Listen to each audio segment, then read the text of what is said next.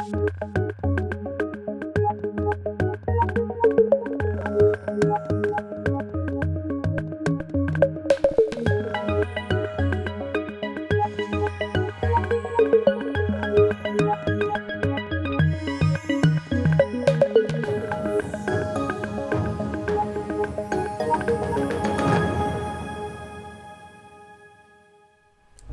this is Brian Houle. I'm a solutions consultant with Beyond 20, and today I want to take a look at adding calculated fields in reports in Cherwell. So let's take a look and dive right in. Here I've got a version 9 system set up and ready to go. I'm going to go into Tools, going to go to Reports and Report Manager. Report Manager is where we edit and create reports. So here I am in the Incident Association. I've got some reports that ship with Cherwell, and you can see there's quite a few. I'm going to go with this task list, my task list, and I'll go ahead and right-click it. I'm going to add a current date field to this report. So I'm going to right-click it, and I'm going to go into the Design Report area here. And to do this, I'm going to actually add a calculated field from within the report designer to pull the current date. So here I have my task list, and this is the label for the title band, and we have our column header band and our detail band, and then we have some groupings down here. So what I'm going to do is slide this over a little bit, make some room.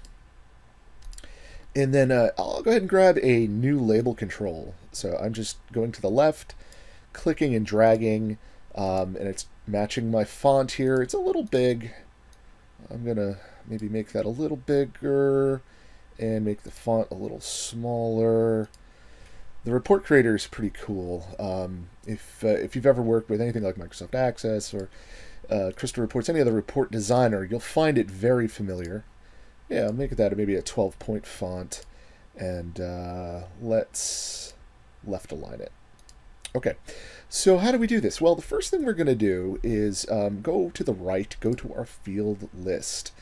And if you don't see it, I'm going to kill that, right? So how do we open our field?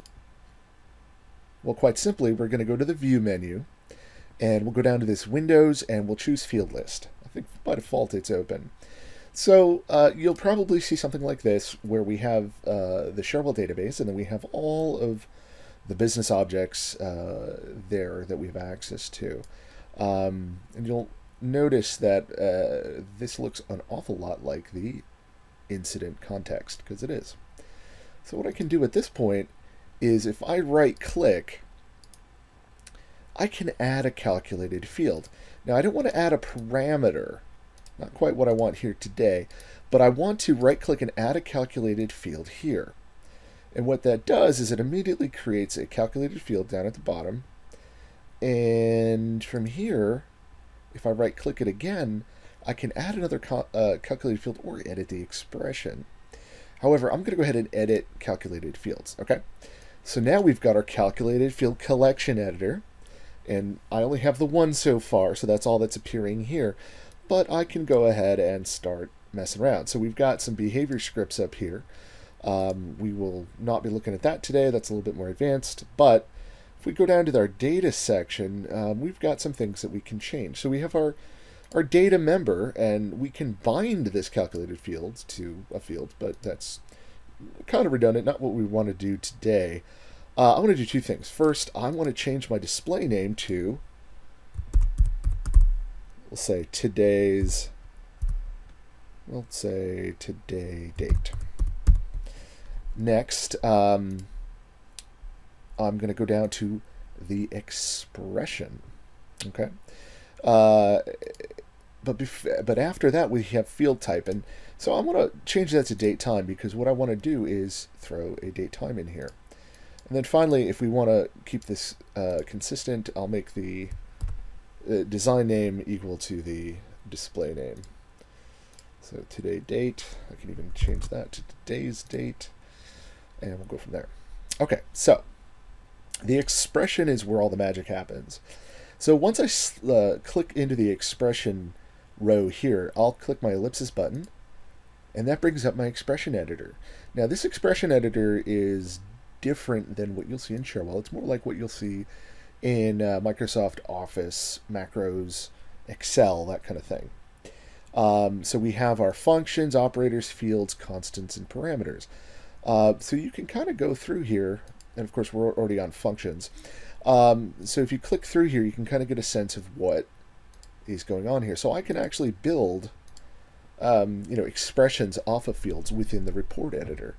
But if I go into functions, I further have this drop down where I can click this, and I want to go to my date time category.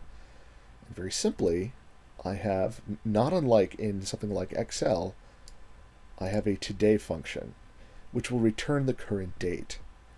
This is important. Regardless of actual time, this function returns midnight of the current date. So, right, I just want to grab today. I can certainly do that. I can also grab now, which would return the current system date and time. So let's do that. So we're going to go ahead and click now. And what I'm going to do, I want to add this to my expression up here. So I'm just going to go ahead and double click it. So now appears in my expression. I'm going to keep it simple for right now. So I'm going to click OK. So now I have a nice little calculated field, and I'll click OK. Now let's return to our field list. And as you can see, today's date appears. So now I can, of course, just drag this on, but if I've already got a label, I can click the label and then bind this label to my calculated field. No muss, no fuss. And as you see, it starts acting as though it's a data field, like from down here with the description. So let's save this and see what it looks like. X out of that. Now I'm just going to click Run, select my task list report, and click Run.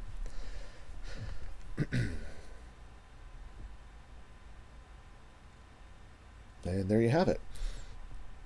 So I've changed this report to add the current date and time to this report. So this is handy for, if you want to automatically have a date timestamp on your reports every time they're run, then all you have to do is add that calculated field, and that will update every time the report is run. You'll know when the report was pulled, how current is the data on the report, etc., etc., and you don't have to worry about people remembering to do that.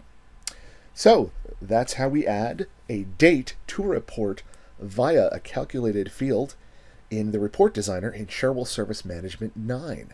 So thanks for watching, and please subscribe to our YouTube channel for more Cherwell videos. Thanks, everybody.